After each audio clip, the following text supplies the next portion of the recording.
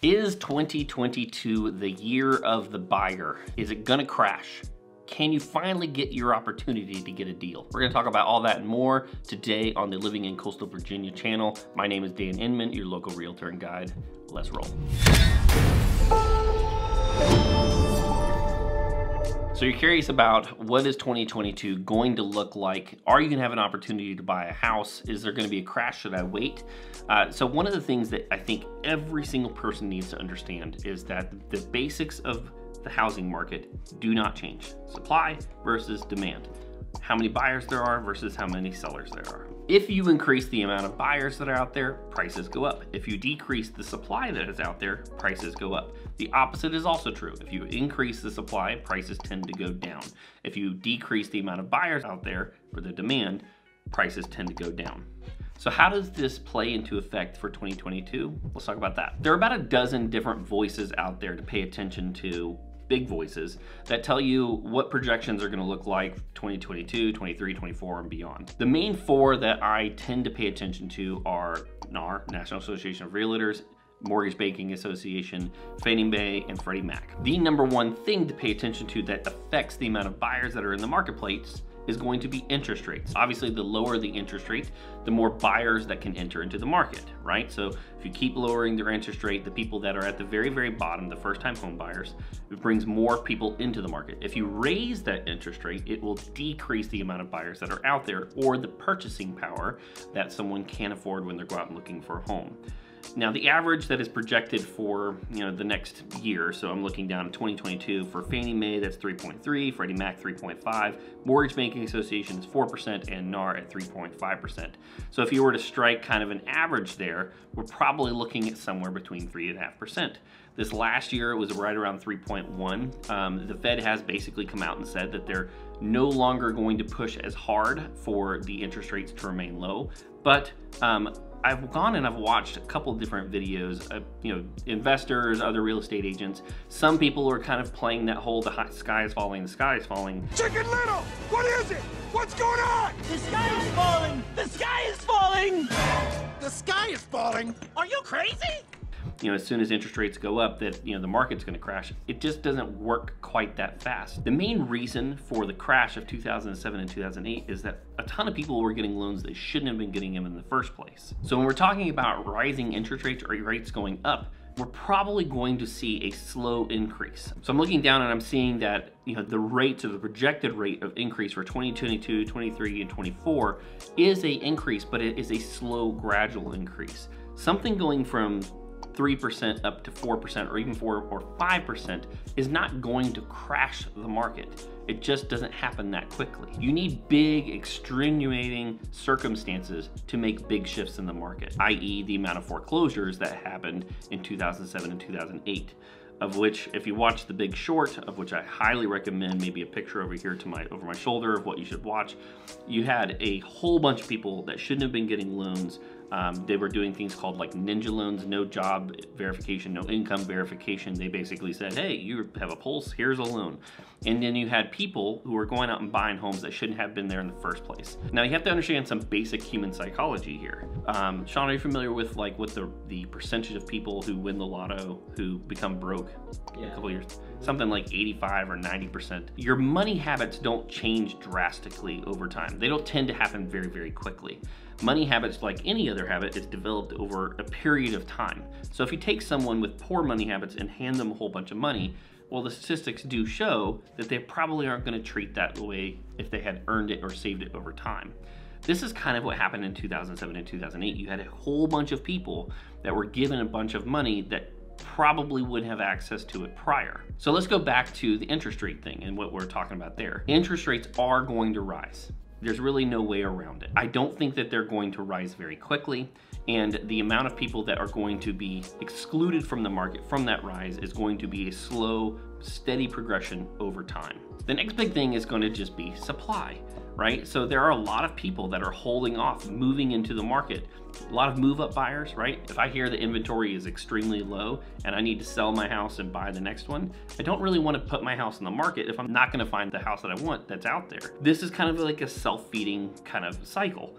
You have people that are not putting their house on because they're afraid they're not going to find what they want, and that kind of feeds into itself. So what's really fascinating here is that I've seen a lot of people decide not to buy a house because they thought the housing market was crazy and stupid. Now, I will admit that going in one full year in appreciation, I think the average here, let's take a look real quick. We saw about 17.7% increase over the last 12 months. That is a huge increase. The Case-Shiller inflation adjusted index, I think, is 3.4 for almost the last 150 years. So you can see why there's a lot of like concern that the marketplace was seeing that much appreciation in that short period of time.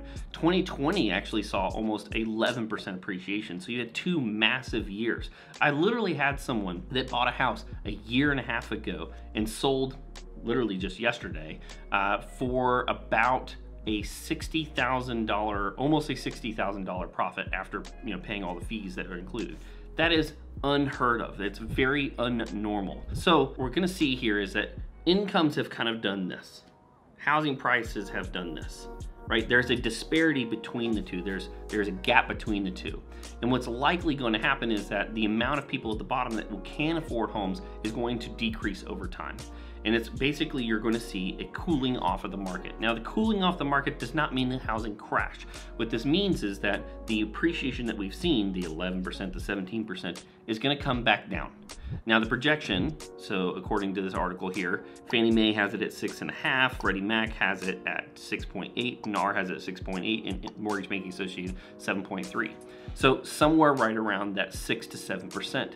This is still somewhere around 1.75 to double what the average has been for the last 150 years. So still like if you didn't have the last 2 years of context and you heard 7% appreciation, you'd be like, amazing, I'm getting 2 years worth of appreciation in 1 year. That's super awesome. So I just don't want people going out and thinking that this market is going to crash. The cooling off literally means that we're starting to head towards normal appreciation. One of the other things affecting this, again, so supply, would be new construction. Now, new construction throughout history has made up anywhere between 25% to maybe even 1/8 of the amount of home sales per year, depending on how many homes have sold and how many new construction starts have actually happened. In the past 25 years, we have just now in the last year caught up to the average of the last 25 years of new construction starts. Back in 2009, 2010, 2011, we were way, way, way below, right? And so this contributed to the housing inventory, not enough homes for people to buy that it's out there. In the middle of COVID, there was a huge concern because basically COVID hit and the new construction starts tanked, they bottomed. Which makes sense, right? There was a whole pandemic thing going on, and basically they cut everything. They were like, we're not doing anything until there's some certainty into the market. Well, the housing market went nuts and it immediately jacked back up. So that or the projection of those over the next 2 or 3 years is to go up. So like I said, I think interest rates going up is going to decrease the buyer pool slightly. The amount of new construction and homes that are out there supply is going to slowly increase. We typically do see an increase in January, February, and March, just like every cycle, every single year, but I do not see the housing market crash. I think I'm in alignment right here with what these major institutions are projecting, seeing somewhere between 6 and 7% appreciation for this next year. Again, a great amount of appreciation and something to look forward to. What's something that could affect this that could be that extenuating circumstance we're talking about? Well, it wouldn't surprise me if a political party, whether this is right or left, takes up the mantle of home affordability, right? If you look back in the past of the history of how politics is played, they usually go for political expediency over maybe long-term sustainability or even long-term health. So what would that potentially look like? It wouldn't really surprise me if there was a push, I don't know if it get approved or not, of a 40 or a 50-year loan product. Effectively, you just have to go out and buy a car here recently to understand how this works. A car loan in 2 years is a much different payment than a car loan over 72 or 84 months, which is, they're out there. They have those loan products available. So they could push and say, hey, for the average person to be able to afford a home, we need a 40 or a 50-year loan product. Again, I don't know if it's actually going to happen, but it wouldn't surprise me if someone pushes for that. There was already talks, and I believe a couple of people that were already in forbearance, the 40-year loan product was offered to be able to keep them into their home. The other one would just be first-time home buyer tax credits. Now, Biden's tax credit program, I don't believe is out yet. I think you have to stay in your home. It's going to be projected. You have to stay in your home for 4 years. It reduces your tax load by $15,000, which would be basically double what the highest was, I think, in the Obama period. But that, again, is going to be a short-term solution. You're taking people who maybe couldn't afford a home and making it available now. Again, increases the amount of buyers and just kicks kind of the can down the road on running into that home affordability problem later. Another one of the major things contributing to, or what people were going to assume that was going to cause the crash, would have been forbearance and foreclosures. What we've actually found is that most of the people that were on forbearance didn't necessarily, not all of them needed it. People were just told, hey, you don't have to pay your mortgage, even though they could afford it, they just didn't. Most people have come back and off those forbearance programs and have either taken advantage of the restructuring of the loan or caught up on all their loan payments. I'm looking at just FHA and VA active forbearance plans. It looks back in like April, May, June timeframe of 2020, there was about 4.8 million active forbearance plans. If we fast forward to today on just FHA and VA, we're right around 1 million.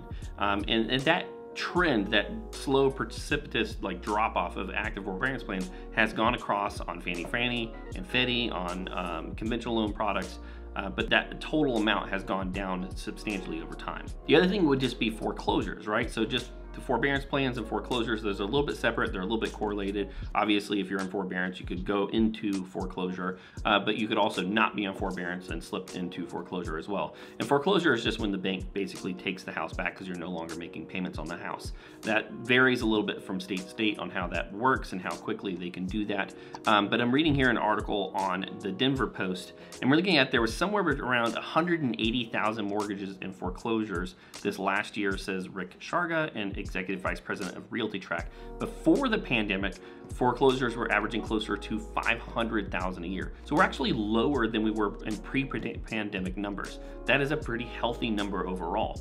And when I say healthy, obviously that's terrible for those individuals, but when we're looking at the grand scale, we're looking at numbers and averages and percentage rates, it looks overall pretty healthy. So all of those foreclosures people were expecting to flood the market and lower real estate prices, they haven't actually materialized. The people that were on those programs, the average equity, I think just this last year, the average equity earned in 2021 was something right around $50,000 nationwide. That is a ton of equity. So even if you did have an issue, a lot of these banks are allowing you to restructure your loan and keep you in your home. Average tenure is also up. The average for probably the past 30 or 40 years was probably somewhere between 5 and 7 years. The last numbers that I looked at was somewhere between 9 and 10 years, which means people are staying in their homes longer. The homes are appreciating more. They are paying that mortgage off more over that period of time. And so there's more average equity in the home than there was in 2007 and 8. So with the average tenure being up and there being more equity in the homes, the likelihood of foreclosure or short sales has gone precipitously down. So how do you take all of this into advice? What should you do? What is 2022? I have to make a decision, Dan. Am I gonna rent? Am I gonna buy? What should I do? So we're gonna cover a couple things on first-time home buyers, move-up buyers, and maybe even retirees. My advice in general has always remained the same. You need to make a decision that's smart for you on your financial kind of portfolio right now. Don't buy too much house. Even though interest rates are down and low, don't put yourself in a house poor situation. You don't want that mortgage payment being so much that if something, there's a book called Anti-Fragile by, his name's Nassim Taleb, and it talks about how easily your world or system can be disrupted. So if you were on the verge of being house poor, and let's say you're living on 2 incomes, and one of you has to take a pay decrease, you end up having a baby and you have to be out of work for a period of time, you don't want to be in a position where you have to sell, because selling is the most expensive part of owning. And Sean's heard me say this millions of times, the longer you own real estate, the better, right? You're paying that mortgage off over time. You're capturing the appreciation over time. And that, what I like to call, I guess, the duck bill effect, the gap between what you owe on the property and what it appreciates gets increasingly, exponentially better over time. And then eventually you don't even have a mortgage payment anymore. So where most people get into trouble is when they own real estate for a short period of time.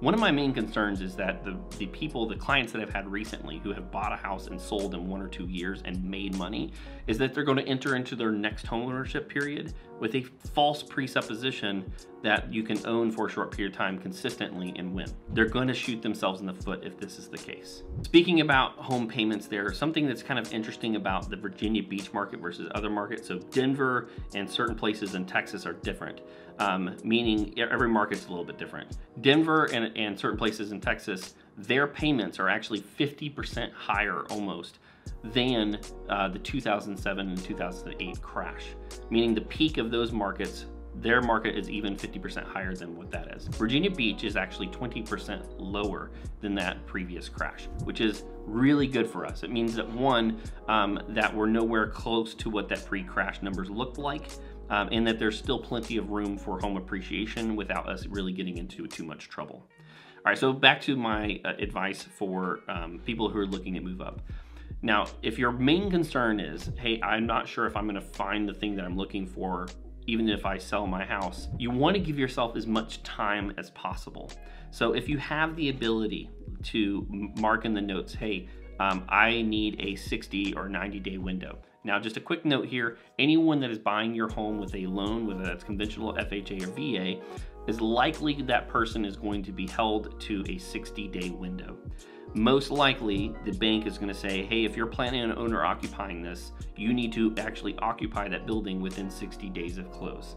So I would say it is probably going to be beneficial for you to close on that property so that you can go out and make non-contingent offers, but you want to give yourself as much time as possible. If someone comes in and buys your house cash, which I've had clients who have that situation, there is really no cap there. It's whatever the new buyer will allow or what is allowable in their life. But you want to give yourself as much gap as time period so that you can find the next house that you're really looking for and that you really like. I hope all of that makes sense, and if you were looking for, hey, the market is crashing, the sky is falling, this video is not for you. I try to keep a even level head on all of this stuff, and you want to make sure that give you good advice to make actionable things and make good decisions for you and your family. Until next time, see you later.